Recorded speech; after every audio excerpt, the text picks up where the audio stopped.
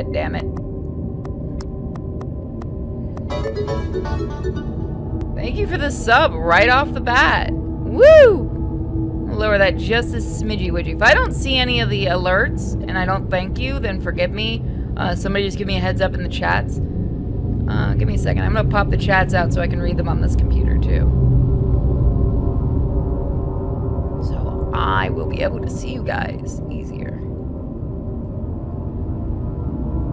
So the first game we're doing tonight is Dagon, which is a visual novel. So this is Dagon, the Lovecraft story, of course.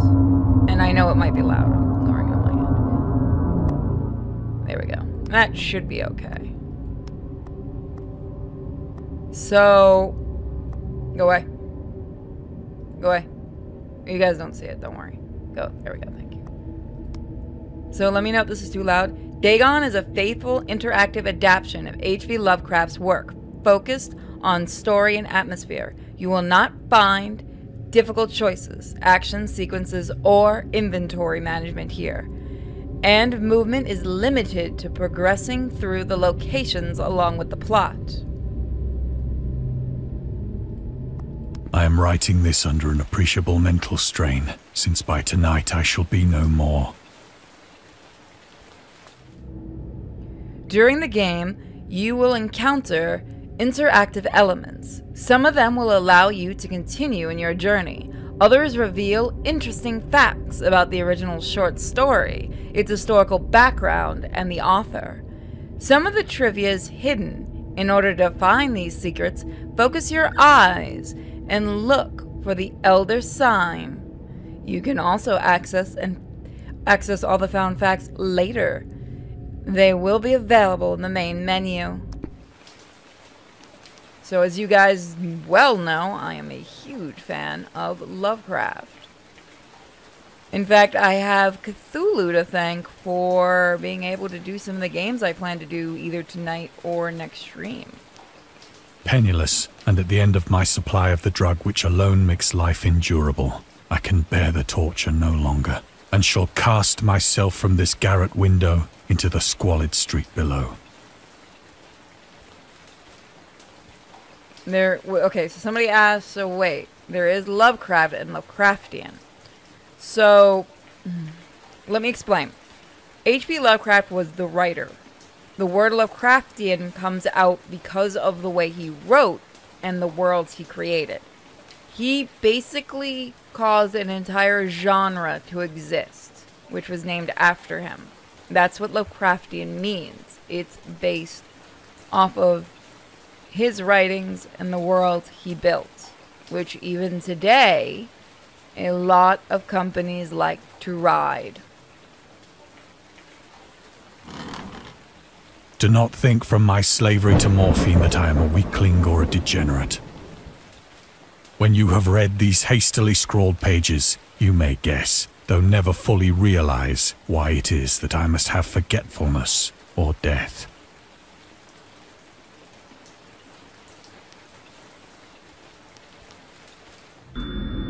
Morphine. Morphine entered into use in the 19th century and was routinely administered to treat severe pain during the American Civil War, 1861 to 1865, and World War I, 1914 to 1918. It was also sold without restriction until 1914.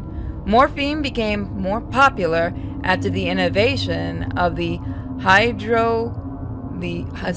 hypodermic syringe around 1854. Frederick Serturner, hopefully I said that right, who probably didn't, who's first isolated the substance, originally named it morphium, after Morpheus, the Greek god associated with dreams. At the time when Dagon was published, morphine abuse, known as soldier's disease, already posed a big problem in the United States.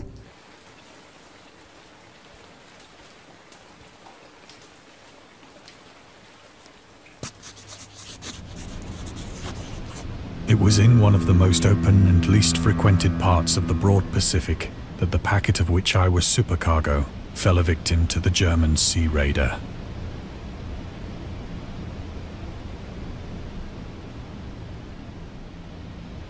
Nothing here.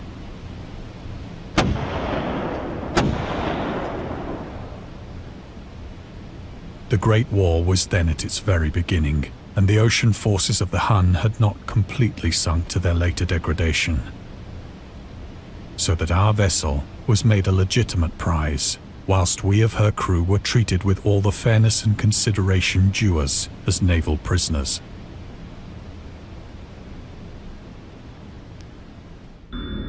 The Huns.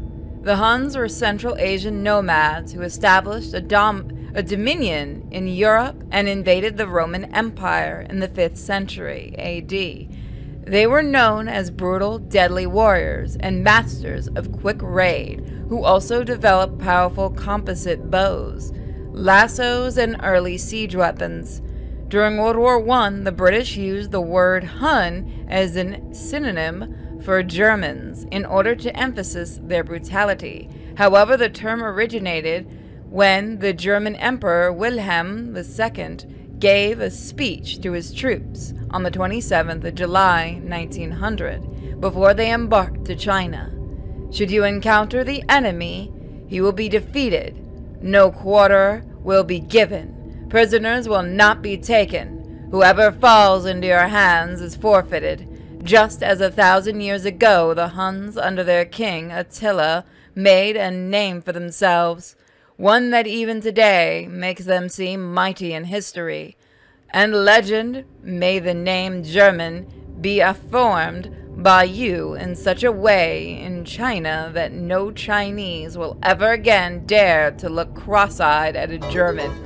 Ooh, a refusal to take prisoner was a clear breach of the laws and custom of war adopted during the First Hague Convention of 1899. Thank you for the sub, Taxman. 7 months in a row.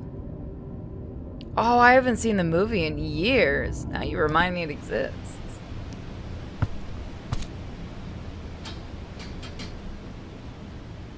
So liberal, indeed, was the discipline of our captors, that 5 days after we were taken, I managed to escape alone in a small boat with water and provisions for a good length of time. So we managed to get an escape. Nothing here for historical. It is nice how they're adding historical stuff to it. When I finally found myself adrift and free, I had but little idea of my surroundings. Never a competent navigator, I could only guess vaguely by the sun and stars that I was somewhat south of the equator. Of the longitude, I knew nothing, and no island or coastline was in sight.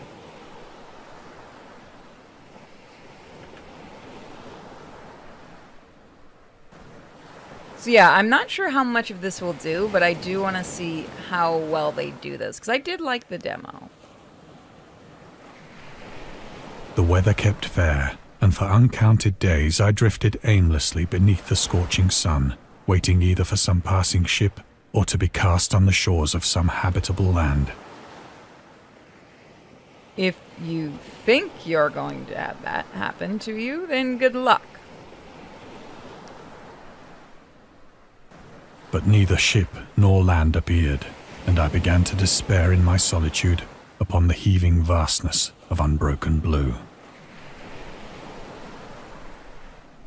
The change happened whilst I slept. Its details I shall never know. And it begins.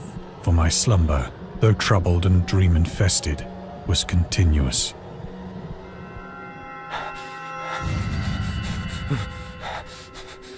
Squid! Aren't they cute? Pretty sure that one's a crab back there. When at last I awoke, it was to discover myself half sucked into a slimy expanse of hellish black mire, which extended about me in monotonous undulations as far as I could see, and in which my boat lay grounded some distance away. Though one might well imagine that my first sensation would be of wonder at so prodigious and unexpected a transformation of scenery, I was in reality more horrified than astonished. For there was in the air, and in the rotting soil, a sinister quality which chilled me to the very core. The region was putrid with the carcasses of decaying fish, and of other, less describable things which I saw protruding from the nasty mud of the unending plain. Perhaps I should not hope to convey in mere words the unutterable hideousness that can dwell in absolute silence and barren immensity. Oh hey, a couple of octopus upside down. There was nothing within hearing, and nothing in sight, save a vast reach of black slime. Yet the very completeness of the stillness and the homogeneity of the landscape oppressed me with a nauseating fear. The sun was blazing down from a sky which seemed to me almost black in its cloudless cruelty, as though reflecting the inky marsh beneath my feet. Let's see if we can find anything. Well, it doesn't surprisingly look like there's anything here. Okay. Ooh, the sound effect. As I crawled into the stranded boat, I realized that only one theory could explain my position. Through some unprecedented volcanic upheaval, a portion of the ocean floor must have been thrown to the surface, exposing regions for which innumerable millions of years had lain hidden under unfathomable watery depths. So great was the extent of the new land which had risen beneath me that I could not detect the faintest noise of the surging ocean, straining my ears as I might. Nor were there any seafowl to prey upon the dead things.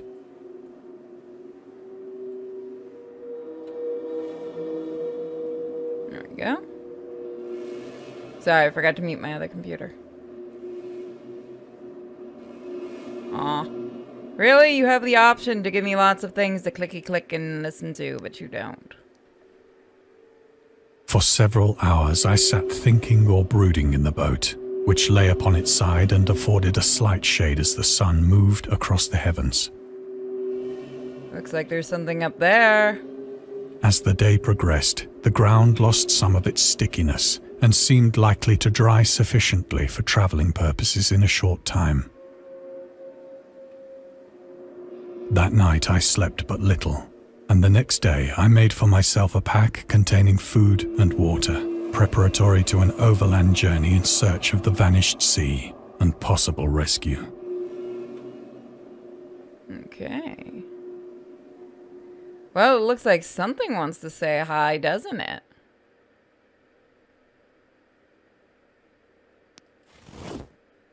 On the third morning, I found the soil dry enough to walk upon with ease. The odor of the fish was maddening, but I was too much concerned with graver things to mind so slight an evil, and set out boldly for an unknown goal. Okay, here's a question, guys. Do you want to keep hearing the narration, or do you guys want me to read the narration? I'm curious what you guys would like. Squid. Dead squid. Very dead squid.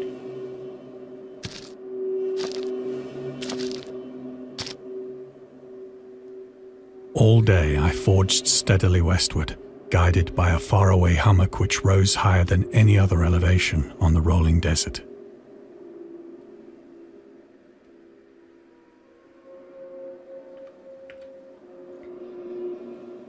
Well, that's a creature. We're just not even going to talk about those weird things? Okay. Don't try to explain them. We're not even going to try to explain the weirdness. Alright. That night, I encamped, and on the following day still travelled toward the hummock, though that object seemed scarcely nearer than when I had first espied it. I don't say if I ever plan to do any games. I just do whatever I do. Oh. The horrors of the ocean, the creator of the Cthulhu mythos, and the fictional underwater city of Relech was convinced that life could not exist at the bottom of the ocean because the water's pressure would make it uninhabitable. Today we know that the darkest depths of the ocean are home to many peculiar organisms. The deepest swelling fish we have discovered so far, the Mariana snailfish, can live about 8,000 meters, more than 26,000 feet below the ocean's surface, in never-ending darkness and at a hellish crushing pressure, hundreds of times stronger than those found at sea level. Upon glancing at the modern photos of the deep-sea creatures, such as the anglerfish, the fangtooth, or the viperfish, and their truly Lovecraftian characteristics, it's hard not to find some irony in this.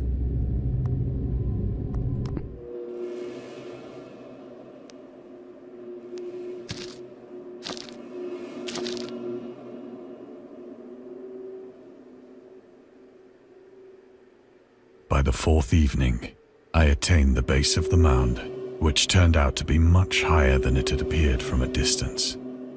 For those joining us, this is Dagon. This is an exact visual novel of the original story. An intervening valley setting it out in sharper relief from the general surface. Too weary to ascend, I slept in the shadow of the hill. I know not why my dreams were so wild that night, but ere the waning and fantastically gibbous moon had risen far above the eastern plain, I was awake in a cold perspiration, determined to sleep no more. Such visions as I had experienced were too much for me to endure again, and in the glow of the moon I saw how unwise I had been to travel by day. Without the glare of the parching sun, my journey would have cost me less energy. Yes, I believe I did pick it up. Indeed, I now felt quite able to perform the ascent which had deterred me at sunset. Picking up my pack, I started for the crest of the eminence. Let's see if there's anything to look around here at. Nope. So we're going to head up the I have mountain. said that the unbroken monotony of the rolling plain was a source of vague horror to me. But I think my horror was greater when I gained the summit of the mound and looked down the other side into an immeasurable pit or canyon, Not yet. whose black recesses the moon had not yet soared high enough to illumine. I felt myself on the edge of the world, peering over the rim into a fathomless chaos of eternal night. I kind of hope we get him, what is it? Tamagotchi Life, or another one of them on the Switch. Through my terror ran curious reminiscences of Paradise Lost, and of Satan's hideous climb through the unfashioned realms of darkness. As the moon climbed higher in the sky, I began to see that the slopes of the valley were not quite so perpendicular as I had imagined. Nothing for us to look at? Nope. Ledges and outcroppings of rock afforded fairly easy footholds for a descent, whilst after a drop of only a few hundred feet, the declivity became very gradual. Well, we're going down, everybody. Urged on by an impulse which I cannot definitely analyze, I scrambled with difficulty down the rocks and stood on the gentler slope beneath. Hopefully I plan on playing Bayonetta 3. Not too thrilled with them changing the voice, but no, I don't play Splatoon. Gazing into the Stygian deeps, where no light had yet penetrated. All at once, my attention was captured by a vast and singular object on the opposite slope, which rose steeply about 100 yards ahead of me. An object that gleamed whitely in the newly bestowed rays of the ascending moon. Well, this can only end well in a Lovecraft story.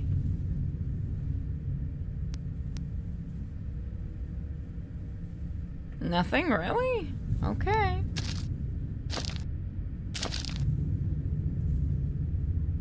That it was merely a gigantic piece of stone, I soon assured myself. But I was conscious of a distinct impression that its contour and position were not altogether the work of nature. No, really? A closer scrutiny filled me with sensations I cannot express. And we're still going to walk over to it. For despite its enormous magnitude, and its position in an abyss which had yawned at the bottom of the sea since the world was young, I perceived beyond a doubt that the strange object was a well-shaped monolith, whose massive bulk had known the workmanship and perhaps the worship of living and thinking creatures. Dazed and frightened, yet not without a certain thrill of the scientist's or archaeologist's delight, I examined my surroundings more closely. Let's go for a bad idea, everyone.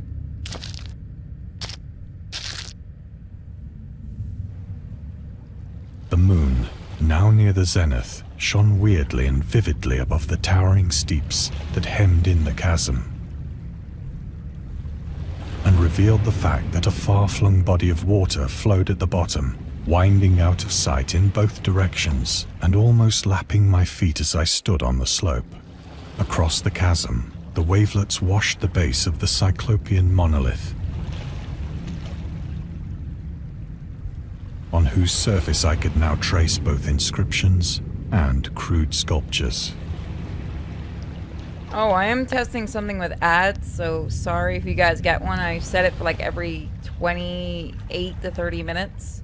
But if you're sub, you know, you don't get one. But don't sub because of that. I'm just letting you guys know I was testing some automatic thing. The writing was in a system of hieroglyphics unknown to me, and unlike anything I'd ever seen in books. I don't know. I recognize shark, turtle, hammerhead, other shark. You know, I'm not going to keep this. Consisting for the most part of conventionalized aquatic symbols such as fishes, eels, octopi, crustaceans, mollusks, whales, and the like. Welcome, Jordan. Several characters obviously represented marine things which are unknown to the modern world, but whose decomposing forms I had observed on the ocean-risen plain. It was the pictorial carving, however, that did most to hold me spellbound. Boy, doesn't that look familiar. Storytelling methods. Dagon contains many themes and storytelling methods that Lovecraft developed in his later works, such as telling the story through carvings at the Mountains of Madness, the Nameless City, journals and character notes, the Shadow out of Time, the Hunter of the Dark, islands emerging from the ocean, the Call of Cthulhu, or Cthulhu if you'd rather, or fictional beings and deities based on real events and mythology, Migo in the Whispers in Darkness. It also considered the origin of the popular Cthulhu mythos. Some of Lovecraft's other stories also concluded in a manner similar to Dagon, but let's skip the detail in order not to spoil the ending.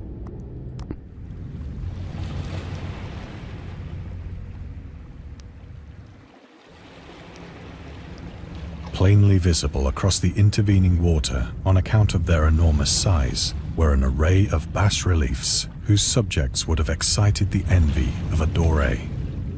I think that these things were supposed to depict men, at least a certain sort of men, though the creatures were shown disporting like fishes in the waters of some marine grotto, or paying homage at some monolithic shrine which appeared to be under the waves as well.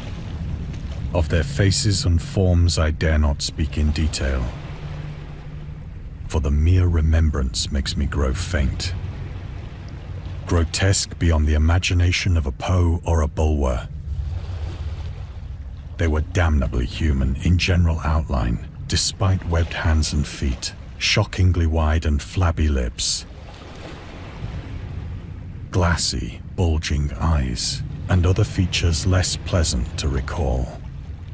Curiously enough, they seem to have been chiseled badly out of proportion with their scenic background. For one of the creatures was shown in the act of killing a whale, represented as but little larger than himself. Ooh, I wonder who that is. I remarked, as I say, their grotesqueness and strange size, but in a moment decided that they were merely the imaginary gods of some primitive fishing or seafaring tribe. Some tribe whose last descendant had perished eras before the first ancestor of the Piltdown or Neanderthal man was born. I should have grabbed myself a drink. You made me thirsty. Darn it, Zio. I'll grab one after this. Awestruck at this unexpected glimpse into a past beyond the conception of the most daring anthropologist, I stood musing whilst the moon cast queer reflections on the silent channel before me.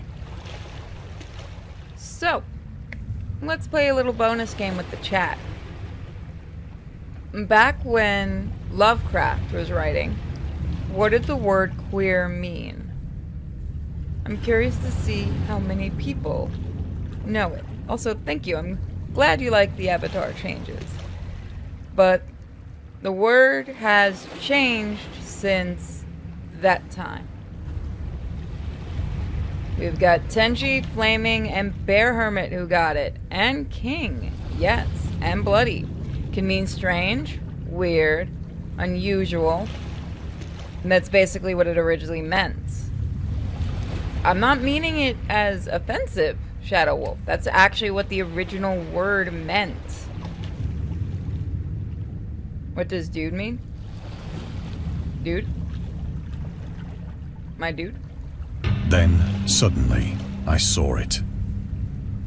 With only a slight churning to mark its rise to the surface, the thing slid into view above the dark waters. Last, Polyphemus-like and loathsome, it darted like a stupendous monster of nightmares to the monolith, about which it flung its gigantic scaly arms, the while it bowed its hideous head and gave vent to certain measured sounds. Uh-oh. I think I went mad then.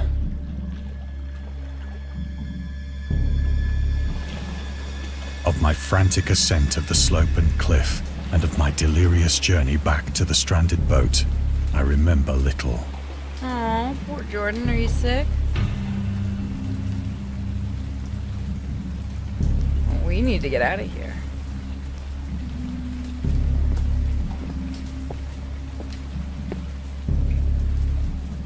I believe I sang a great deal and laughed oddly when I was unable to sing. And madness takes its hold.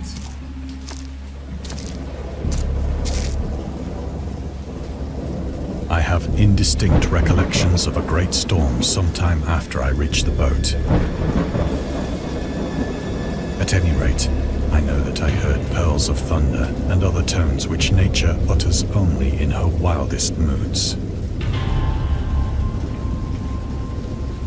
This is actually a visual novel. Welcome. We're playing Dagon. When I came out of the shadows, I was in a San Francisco hospital. Brought thither by the captain of the American ship which had picked up my boat in mid-ocean. In my delirium, I had said much, but found that my words had been given scant attention. Oh, please, I welcome everybody's friends to come watch and enjoy. Oh, thank you. Of any land upheaval in the Pacific, my rescuers knew nothing.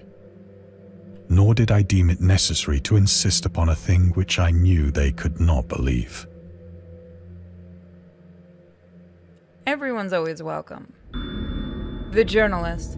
Lovecraft was a prominent figure in the world of amateur journalism In 1915, he started publishing his own journal called The Conservative, which included political and social commentary, poetry, short stories, and literature criticism written by him and other authors. Howard was a skilled wordsmith, but he also took criticism to heart, which resulted in his decision to step away from writing poetry and concentrate on weird fiction again. For the first time since his teenage years, Dagon, published in 1917, is one of the short stories written during that period. In this example, excerpts from The Conservative, the master of horror's fiction explained his attitude towards warfare and the idea of world peace, why any sane human being can believe in the possibility of universal peace is more than the conservative can fathom. Should the entire civilized world agree simultaneously to disarm one or more nations would undoubtedly retain secret armaments and, at the proper time, take advantage of their more illustrious and less astute contemporaries in a wild career of conquest against unarmed victims. No country is, or ever can be, above warfare until the basic impulse of the human animal shall have miraculously changed.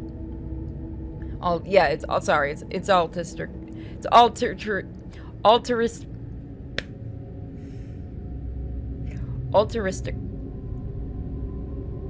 There are certain words I cannot say. Shut it. And I also do agree with Lovecraft, yes. There is no way we would ever have true world peace. And also, even if we did, it would be completely boring.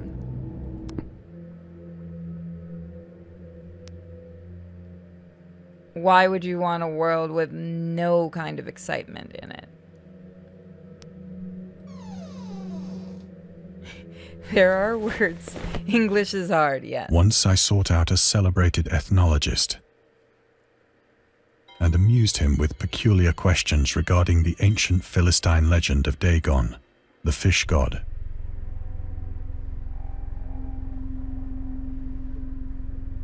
World peace is boring.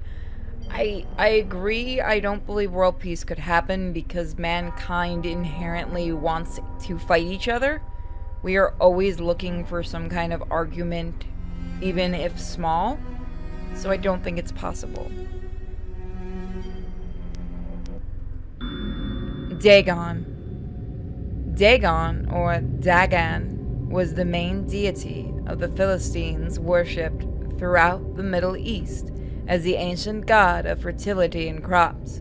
In Hebrew, the word Dagon was a common noun for grain. The rulers of Akkad, not that one, chat, Mesopotamia, chose him as the patron saint of their war conquests. He also appeared as the judge of the dead in an Assyrian poem and an underworld prison warded in one of the Babylonian texts. He is often mistakenly taken for a fish god due to the wrong interpretation of his name, as in Hebrew the word dag means fish. In H.P. Lovecraft's works, Dagon, or Dagon, is an underwater deity ruling over the deep ones, a humanoid race with fish traits that reside in the oceans. He is worshipped by a secret cult called the Esoteric Order of Dagon, or Dagon.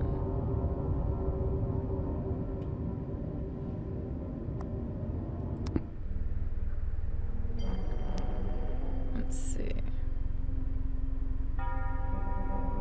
Oh, I'm sure somebody will get mad about my views on world peace and things like that, but I'm fine with it.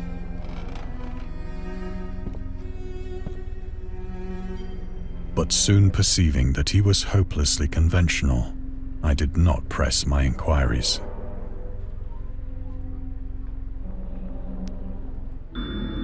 Auguste Duluth and the Cthulhu Mythos. Auguste Duluth was an American writer and an anthologist. He also befriended Lovecraft and published many of his works through his company, Arkham House. Although he greatly contributed to the popularization of the author's work after his death, he is surrounded by numerous controversies. One of his most questionable decisions involved introducing the good versus evil doctrine. Duluth was a devout Catholic to the Cthulhu mythos, which contrasted with Lovecraft's view of the world and his approach to cosmic horror. As a result, the author's works are often misunderstood and misinterpreted in today's culture.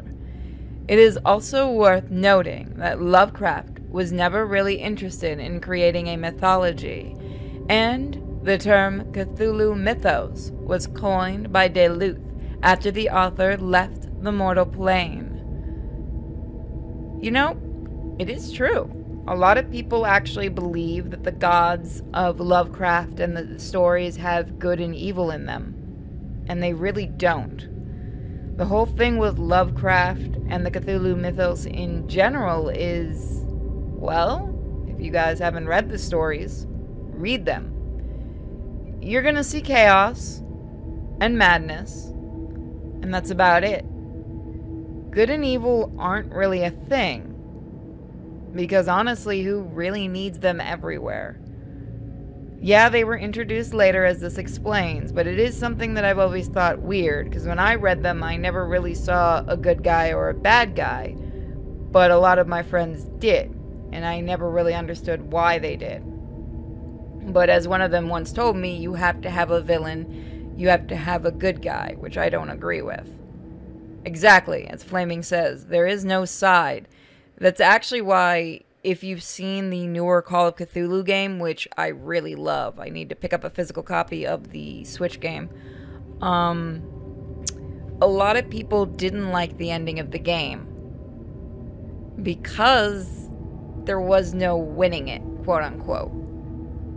And that's the whole thing. It's Lovecraft. You're not going to win if you're the human. Just remember that. There's no happy ending for you.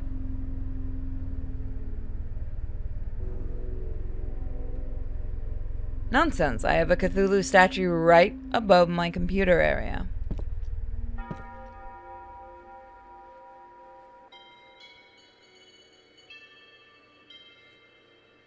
Let's see. Can we find any secrets? So yeah, I'm kind of a big fan of Lovecraft stories and of Lovecraft himself.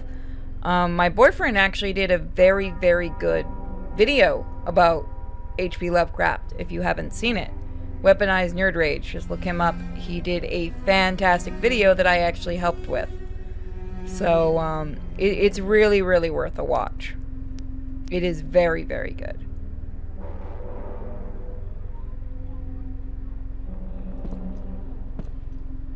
I'm going to do a live reading of Call of Cthulhu, maybe for It is at night, I'm not sure. especially when the moon is gibbous and waning, that I see the thing. I tried morphine, but the drug has given only transient surcease, and has drawn me into its clutches as a hopeless slave. So now I am to end it all, having written a full account for the information or the contemptuous amusement of my fellow men.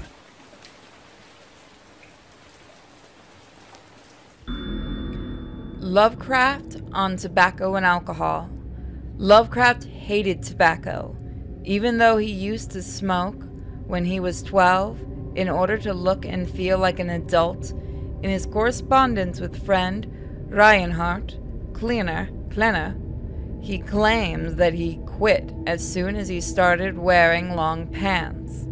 He also had a very strong opinion about alcohol, as evidenced by his letter to Zelia Brown, dated 13th February 1928. As for the matter of drinking, I have never tasted intoxicating liquor and never intend to. having a strong aesthetic disgust at anything which blunts or coarsens the delight natural equipus? Fuck you, I don't know that word. Of the evolved human intellect and imagination. Drinking excited my personal repunge, hence I don't drink. Let the herd do what they will. I am rather in favor of prohibition. The prohibition of any one antisocial force, as well as any other source. The spirit of revision. Lovecraft's letters to Zalia Brown, Reed Bishop. H.P. Lovecraft, Sean Brainery, and Andrew Lehman. I am not going to be able to pronounce that. Don't even try. He loved cats.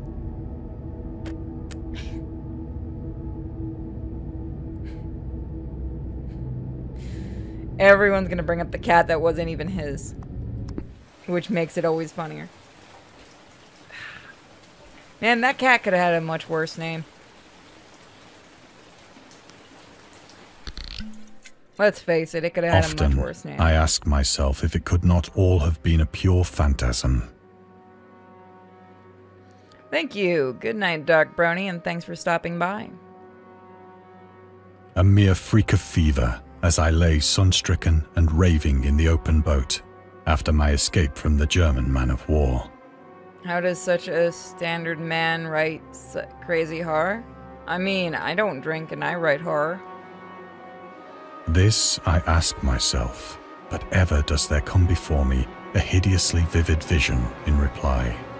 I cannot think of the deep sea without shuddering at the nameless things that may at this very moment be crawling and floundering on its slimy bed, worshipping their ancient stone idols and carving their own detestable likenesses on submarine obelisks of water-soaked granite.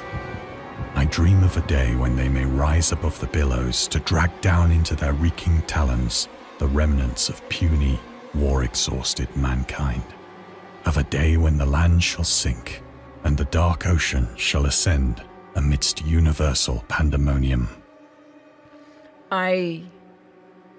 Yeah, I'd rather write sober than drunk.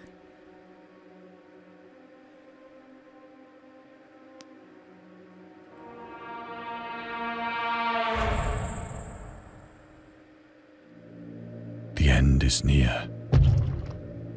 I hear a noise at the door, as of some immense slippery body lumbering against it. It's coming.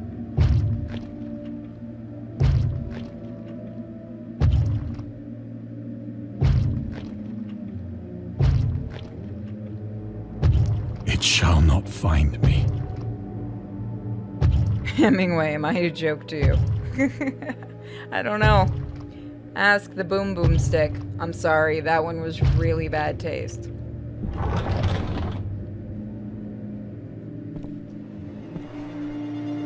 God, that hand!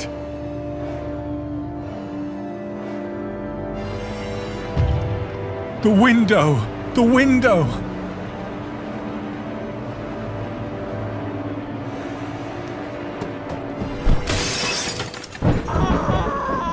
It's his landlord. Any of that or my landlord. Thank you for playing. We hope you enjoyed immersing yourself in our little pool of cosmic horror. We would appreciate it if you took a moment to rate Dagon and check out our other game and DLC. So there are 2 DLC to this, and I may end up looking them up and trying them. I really did enjoy this, and if you guys really like this, I'll do more. So that was Dagon, which is out right now on Steam. I want to thank the developers, of course, for sending it to me. And we're going to go from... You guys get a choice. Should we look for another cosmic horror? Or should we go a little, you know, child-friendly?